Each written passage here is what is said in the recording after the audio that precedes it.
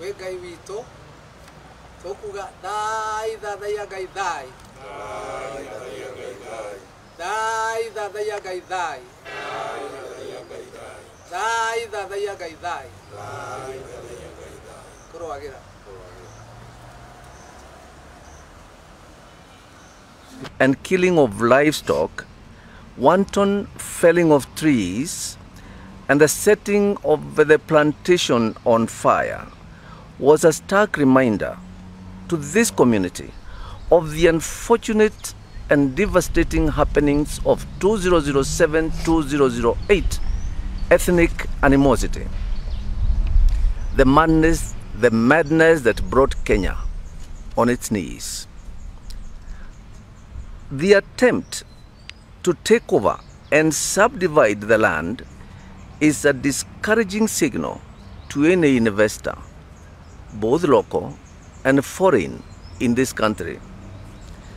It sets a precedent in the history of Kenya and misguides our youth that it is right to take by force anything from anyone. It was a vivid way of bringing to fruition the Hustlers versus Dynasties campaign calls of last year.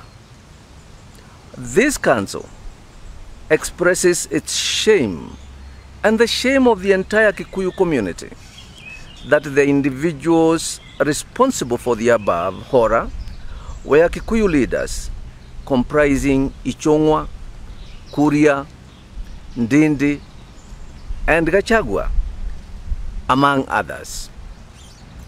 Ichongwa's direct threat to Uhuru to take over Kenyatta farms in Kiambu, Taveta, and Nakuru was a culmination of the animosity severally expressed by all four leaders against Uhuru Kenyatta.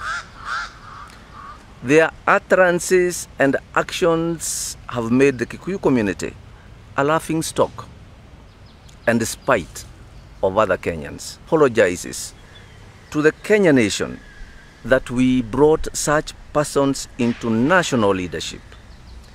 We advise our voters to be extremely selective next time and not to bring into leadership or into power these and other similar characters.